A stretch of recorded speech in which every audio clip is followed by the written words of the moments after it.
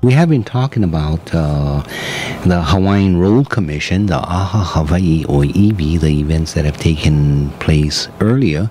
We do have a caller online, and we'll continue with our discussion. This is KWAI, and if you would like to call, the telephone number here is 524-1080. Aloha, caller. Welcome back to the program.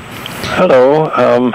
By the way, I could hear you very nicely during the song and during your your mention of Emma Veary after the song. Yes. But now I can barely hear you, which is exactly how it was while we were talking before, where I can barely hear you. Okay. Is it any better now? No. Okay. But I am saying it was considerably better in your comments after when you mentioned Emma Veary right after the song. Is it any better now? Testing. Maybe slightly. Okay, all right. It was a very definite difference, though, when you stopped talking about Emma Veary, which was through my telephone. Yeah. And also then when you switched over to talking not about Emma Veary.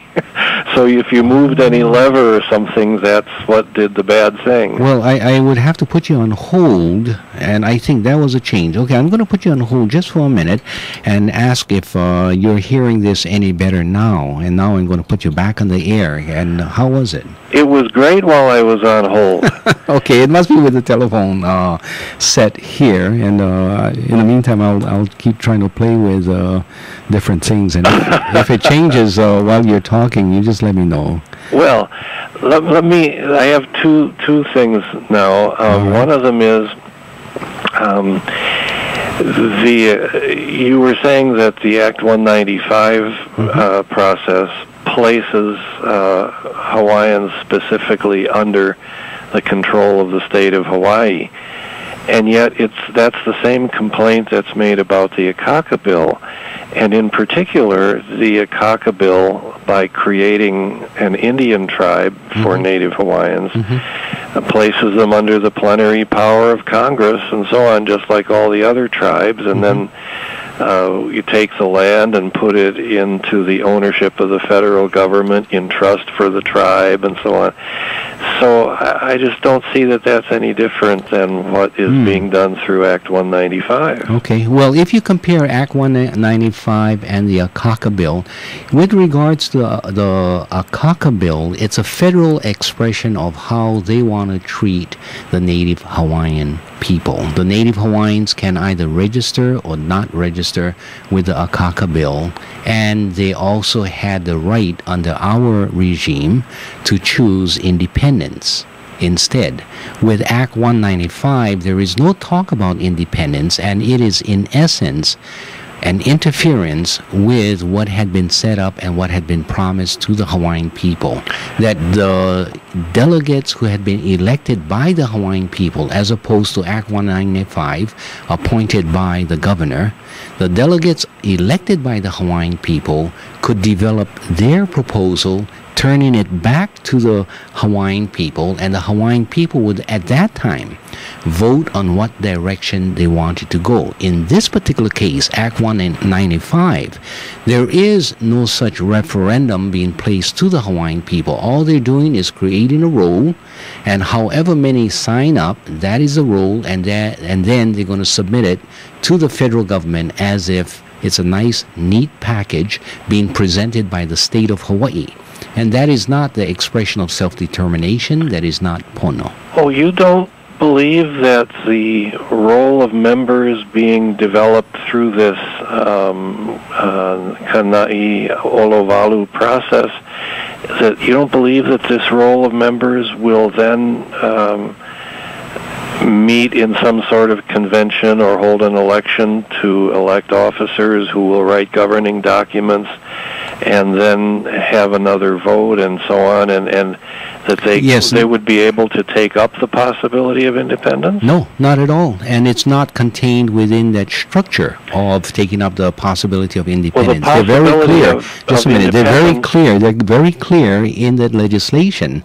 And if you had listened to the testimonies in the discussion at the legislature, it was for eventual submission to the Congress so that the Congress could say that rather than having to create the Akaka Bill bill out of the Congress. What we will do now is merely adopt from what the state has expressed.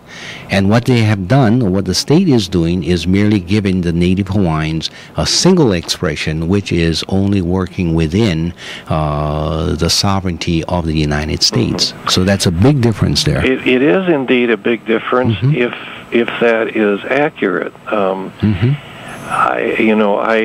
Where is it I understand that the last couple of attempts, the little stealth attempt that was made last October, where I was going to simply inscribe the Act 195 tribe on the list of federally recognized tribes under a single sentence, that if that is how you see the process ending, and that the federal government would simply recognize the role of members of the Act 195 group, and that's the end of the story, and it's now under No, I'm not thumb of saying, the you're reading too much into what I'm saying.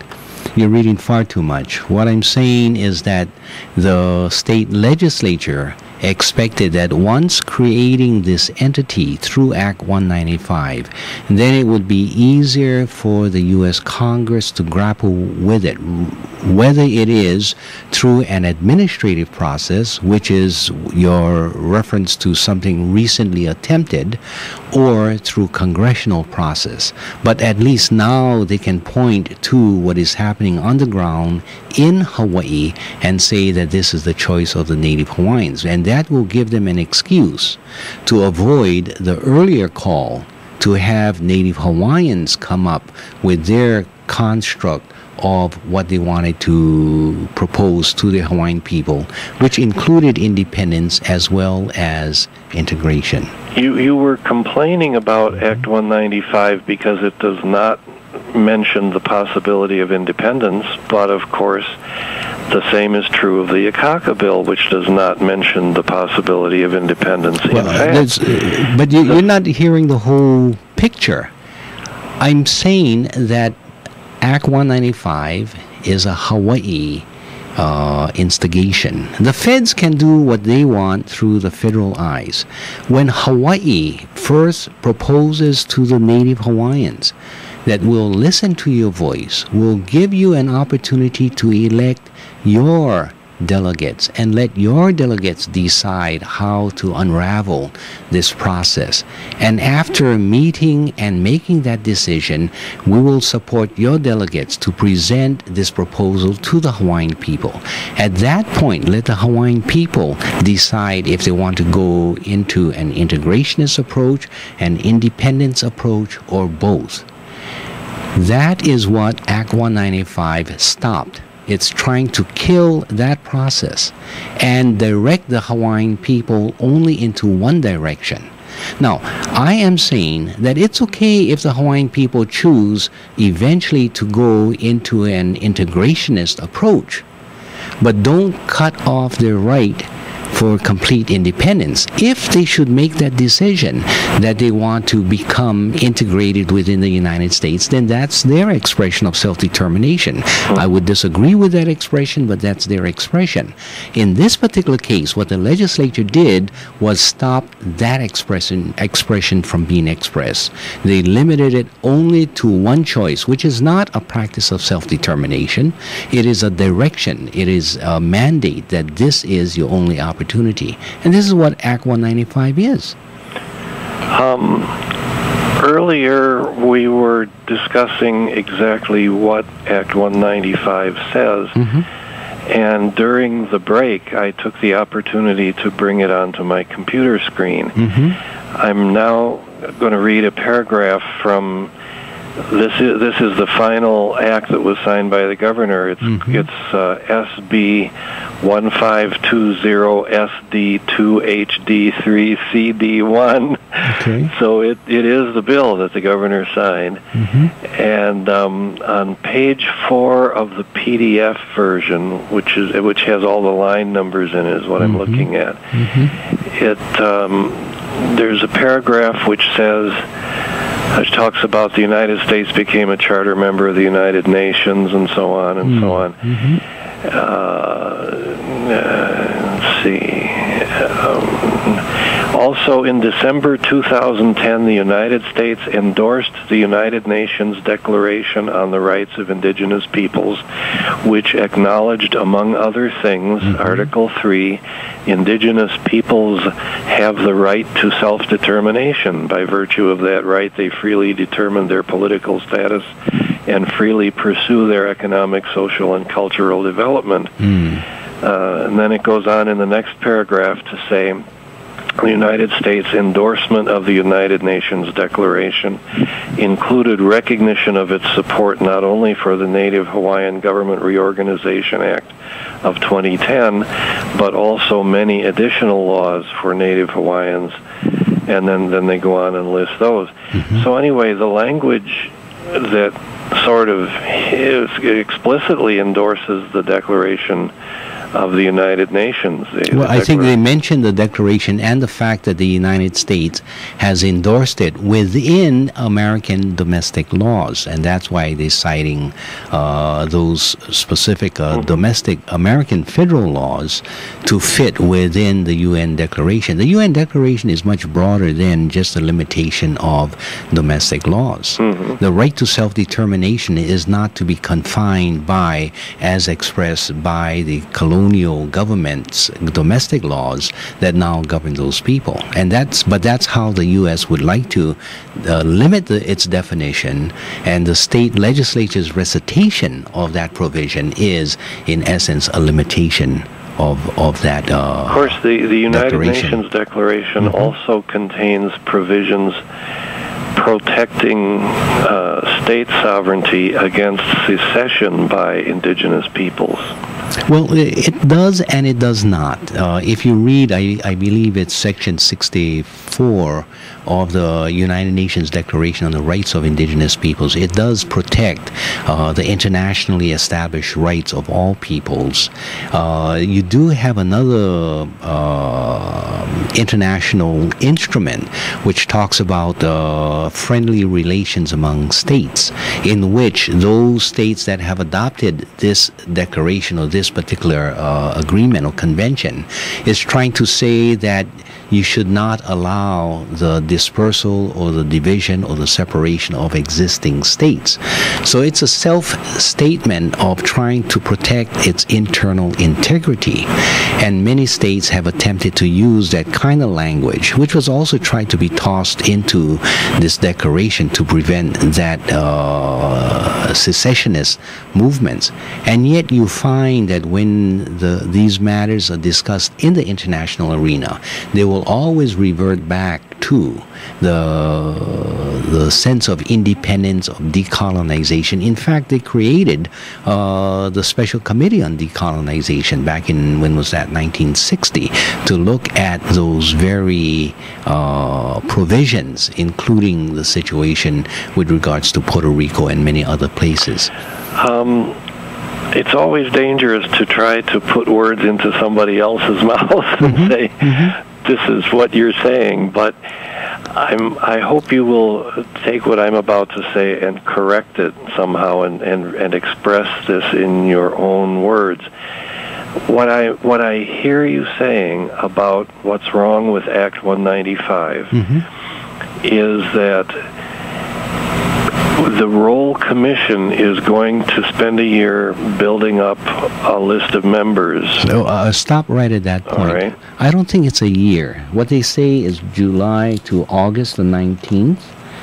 And I'm sorry, it says July the 19th. They will be open until July the 19th. It doesn't say in the paper, at least, when is their ending date. No, I'm sorry. It says they began Friday and will remain open until July 19th. Now, it doesn't give us a year. Well, that's not an essential element of what I'm... Well, you're saying a year, so I'm not sure that it is accurate. Okay, but we can set that aside. But what I hear you saying is your main complaint is that once the membership has been established, or even before the membership has been established, perhaps,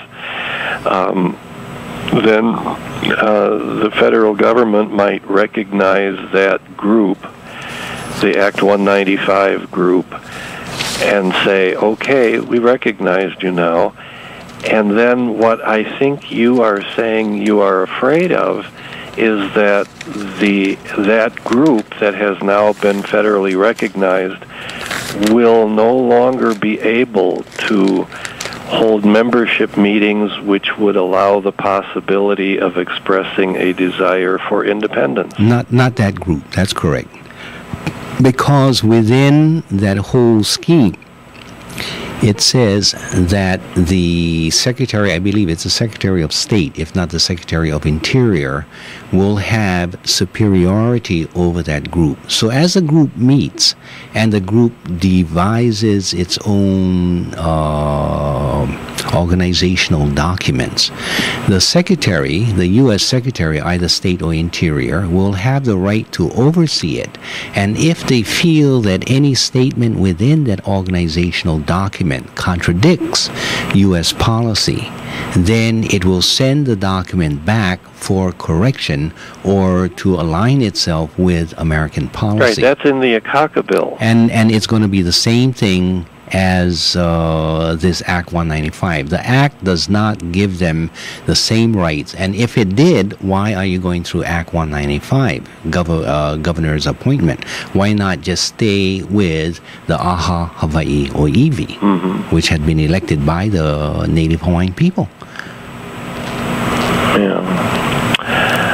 Well, okay. I that was the main thing I wanted to do, was to discuss with you the difference between your support for the Akaka bill and your opposition to Act 195. Yeah, I think, and it's very important that one takes the time to make that distinction between the two, rather than just assume that they are one and the same and then draw conclusions based on that. So it's you need to be far more analytical in order to really understand what I'm trying to express. So thank you very much for your call. Yes, thank you. Okay, take care. Aloha. And if you would like to call, our telephone number is 524-1080. I should say that we have about 4.5 minutes more on this program, so you might want to hold your call. We do have another hour of discussion here at Hawaiian Potpourri, so we'll give you some time to think about these matters. These are deep matters, I know, and we don't often discuss them, but this gives us an opportunity to get into some of the intricacies of the whole subject of sovereign rights, Native Hawaiian rights, Hawaiian sovereignty, and what it means. I think the guideline should be those two principles that I had spoken about earlier: self-determination and Pono. Does Act 195 really approach or exercise self-determination? Is it Pono? And I suggest that it is not self-determining or Pono. Self-determining includes the right to choose between integration, free association, or independence. Those rights were examined, and of those three options, the Aha, Hawaii, Oiwi, that entity in which Native Hawaiians had elected their delegates, had said, we need to present to the Native Hawaiian people at least two of these three options, one for integration and the other for independence. This Act 195, this Hawaiian Road Commission, was not elected by the Native Hawaiians. They have no jurisdiction to speak for or try to formulate something for the Native Hawaiians. They were appointed by the governor of the state of Hawaii. Okay, so wrong already. A promise was made to the Native Hawaiians. You elect your delegates, you have the meeting convention, let them propose to the Native Hawaiians what governance form they want, and then you have an election, no, not an election, a referendum, to have them choose, do you want this or that? In this particular case, in Act 195, all of that is being cut short. They're essentially saying, no, we are not going to follow this more consultative process. We are going to decide for the Native Hawaiians that this is the only show on the road, in essence.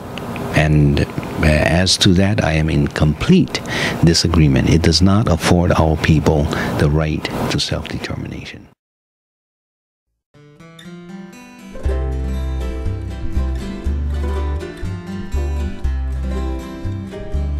Kaulana nā pua o Hawai'i Kupa'a mahope o ka aina Iki mai ka elele o ka loko ino Pala pala anunu me ka paka